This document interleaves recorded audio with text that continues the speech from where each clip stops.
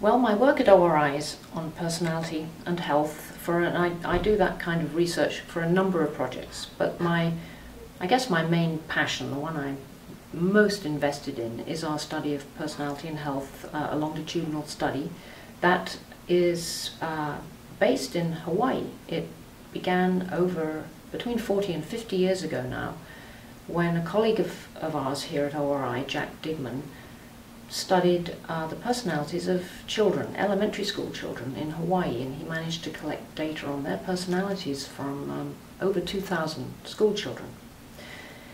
And when he came to ORI, we discussed the possibility of following up on those children. He'd studied them back in the 1960s, and by now it was the late 1990s, and we, myself and Lou Goldberg and Jack Digman, used to sit around and talk about the possibility, could we ever find these people again?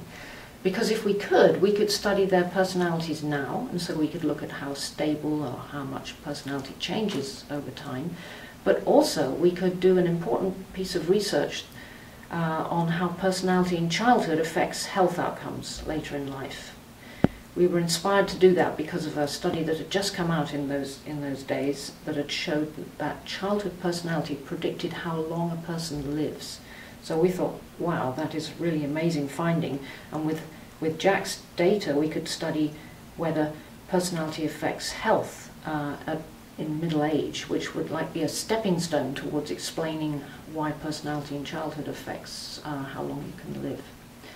So that is the goal of that particular project, which has been going on now we're in our 15th year, I believe, of funded research to follow up, to find these, what were children 40, 50 years ago, now middle-aged or somewhat older adults, find them, send them questionnaires, and even we're doing a medical exam, seeing them in person and getting medical information about them. All so that we can study whether their childhood personalities predict their health outcomes in midlife, both their self-reported health and their objectively clinically assessed health. In particular, we're looking at what are known as the Big Five personality traits in childhood to see if they predict health outcomes in adulthood. So the Big Five is really the predominant model of personality at the moment that psychologists are using to describe personality and to assess personality. And it consists of 5 areas that are relatively independent areas of your personality. So, and I'll just go through them. We should all know this. Extroversion, how extroverted or introverted you are.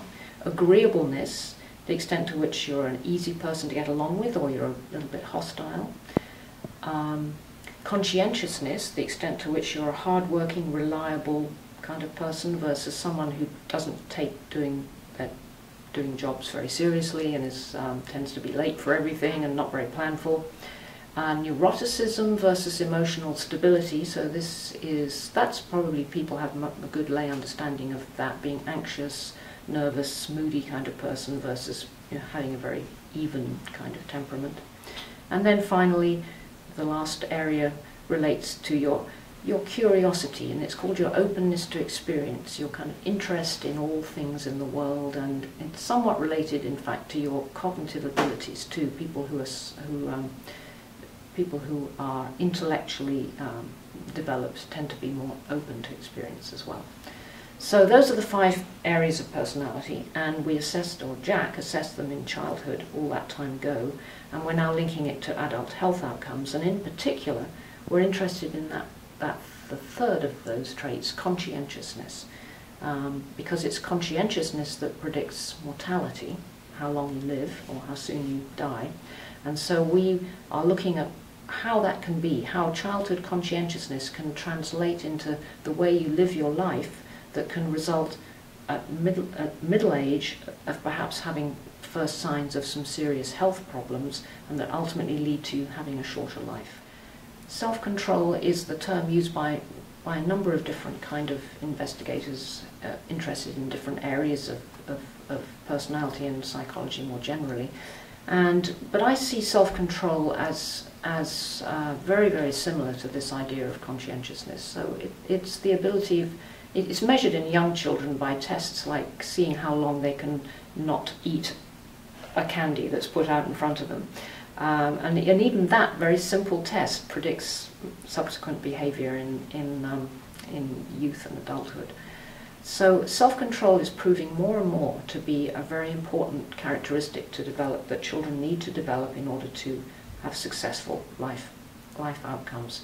So in my annual review article, I in fact simplified the personality model from the big five down to kind of the big three, and self-control is one of those important big three, and talked about how self-control has these long-term effects. And I think the broader implication of all this work is that self-control, it doesn't sound very fun and exciting, and the media don't say we should all be self-controlled. Advertising and so on is all about not being self-controlled. Go on, have another ice cream, have another candy, have another beer. Be spontaneous. This is all encouraging people not to have self-control. But I think the research shows that, while there's a place for that, children and young adults need to learn self-control in order to have a successful life. It impacts their ability to, their educational attainment, their health outcomes, things like substance use. It has a wide range of implications for good outcomes. Well, it's telling us that psychological factors are important in health outcomes as well as medical factors, and I think there's a growing recognition of the importance of the mind-body link. And there's a trend in medicine now which has been developed by the progress in genetics, which is to talk about personalized medicine. That if we know someone's genome, we can predict what diseases they're going to get. But not everybody succumbs to disease, perhaps with very specific genetic susceptibility, yes, they don't have much choice. But some people get ill and some people don't get ill in the same circumstances, and that's what psychological factors can help us explain. And personalized medicine could include a psychological assessment. It could include assessing people's personality traits, their self-control, maybe their health literacy is another thing people research these days. So if you went to the doctor and you took a few simple tests, the doctor would then have yet more information in addition to maybe your genetics and your family history and so on, that they could use to tailor the medical care that they gave you. So I think that's one example of where this kind of research could take us in practical terms.